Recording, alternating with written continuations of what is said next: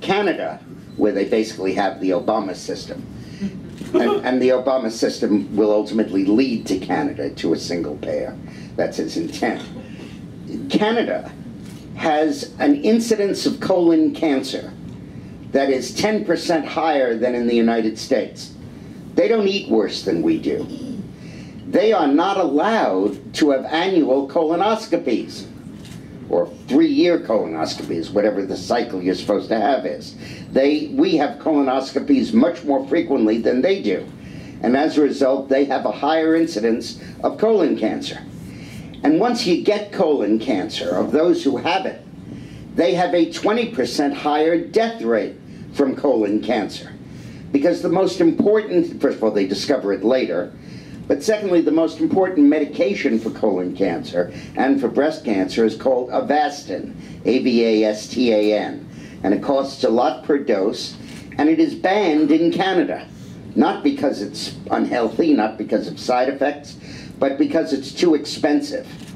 And as a result of that bureaucratic bean-counting decision, hundreds and hundreds of thousands of Canadians have died who would have lived if they were allowed to take the drug Avastin. So what they're doing is dumbing down the healthcare system to the lowest common denominator. You remember a few years ago, 2 years ago I think, the feds announced that they were no longer going to pay for annual mammograms. You had to have it every 2 years, but they wouldn't pay for annuals because it wasn't worth it. Wasn't worth it. Cost-benefit analysis, it didn't justify it. It only saved 13,000 lives a year. And to save cost-benefit, it should be saving 70 or 80,000. So we're not going to let you do it. Well, if that's my wife, my mother, my daughter, my sister, and they're one of that 13,000, you darn well bet that I want that annual mammogram. And I'm not going to listen to some bureaucrat tell me that I can't. It's not their decision. It's God's decision. Now, I don't know when life begins. Some people say it's conception. The court says it's viability.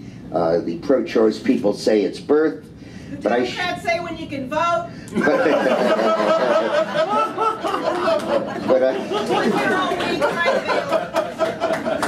You just wrote a line for my next speech. What's your name so I can credit you? I am Martha from Winchester. Okay.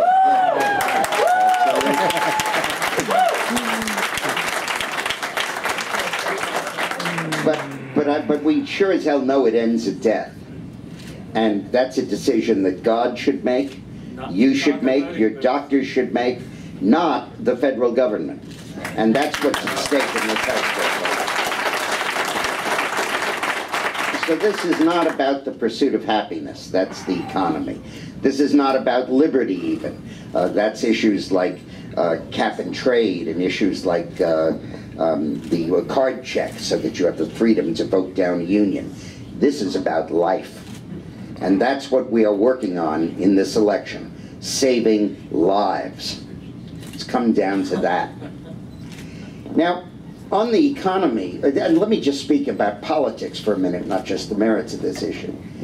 He will rue the day that Roberts upheld his law.